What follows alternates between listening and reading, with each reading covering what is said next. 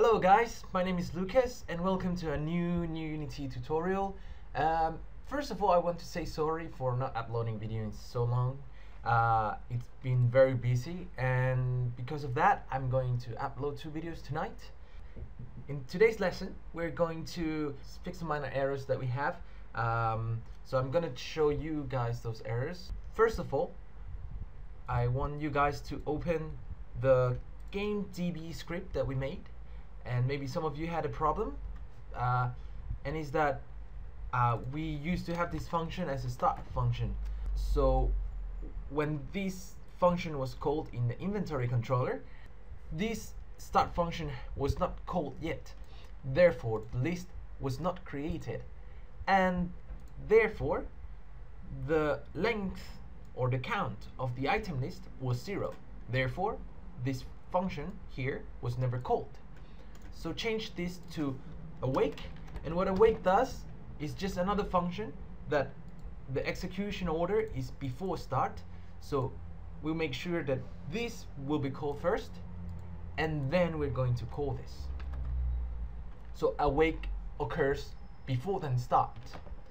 Second, we have our items, and we've kept these 2 initial slots for too long, so I'm gonna delete those now. So pretty simple, just delete it. So I just have the items we're creating through code.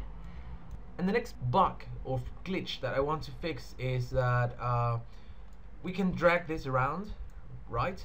But what happens when I drag a new item on top of the other item? It gets broken. It's not working anymore. So I can't grab that sword anymore because I don't know why, but we're gonna fix that. So in order to fix this, we have to notice what things are going wrong with our script. So if you look at this carefully, when I overlap, you see that there is a sudden change of item, right? Even if I start dragging out up here, and I'm already clicking down and I'm dragging from the outside onto my item, it's gonna get it. So what I want to do is that only if I press the click button inside the item, I am going to be able to pick it. So let's fix that first. So we're going to open our inventory controller, and the first thing we're gonna do is add a public variable. I'm just gonna make a public boolean, and I'm gonna call it canDragItem. So here in the update, here, this is the problem. So I want to set that boolean here as a condition. So I'm going to type and canDragItem. So how do I know if I can drag the item? If we click, okay, this is when we just clicked. If we click on top of the selected item, so how do we know that? It's because the selected item must be not null. So if we hover over the item, that means the item is not null.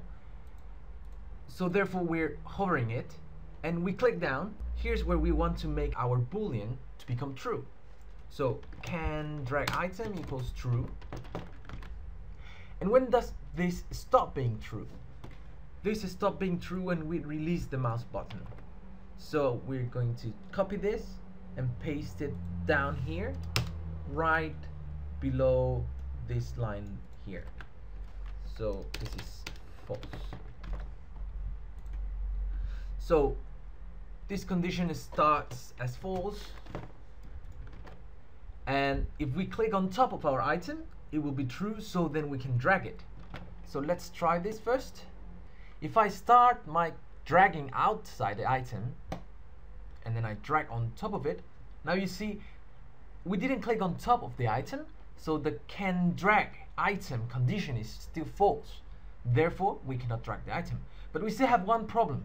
And the problem is that when we release the mouse button, the item is going to go that place. And that's because the selected item, although we didn't drag it around, the selected item was not null because we also dragged on top of it, and that's our condition. I mean, we hover on top of it because we hover on top of the item, and that's the condition. We need to make that item the selected item.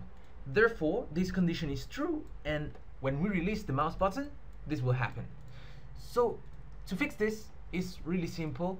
Just copy this from your slot controller and paste it down here. And we want to change what is inside with our previous on mouse enter, but this time we want to make the selected item null. So if we hover over an item and then we get out of the item again, the item will become null again. Therefore, everything should be fixed. So if I start my drag outside and I go over it, nothing happens. And if I release the mouse button, nothing happens. And if I click on top of my item, you see, we have another problem. Now, as soon as I get out of it, it's gonna stop. Because, okay, I click it, I'm dragging it, but now the selected item became null as soon as I got out of it on mouse exit. So we have to make one more check here, and that is if transform parent.parent.getComponent.inventory controller dot can drag item, and we want to make sure that this is not true, because if I can drag the item, I don't need to make it null when I am pulling around. However, if I cannot drag the item, that means I need to ignore this line over here.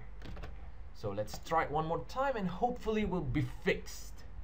So I drag outside, nothing happens. I go over it, nothing happens. I stop, that's okay. Now I can drag it around and put it anywhere I want. I can, yeah, still have some issues with that. So we have to fix that. So that's the time I have for this video. I don't want to make it too long. So as I said, I'm going to upload the next video right now. So please make sure to give me a like. And if you like these videos, please remember to subscribe. I will try to keep uploading at least one video a week. So if you can share this with your friends, it will really help me a lot. Thank you very much and see you in the next video. Goodbye.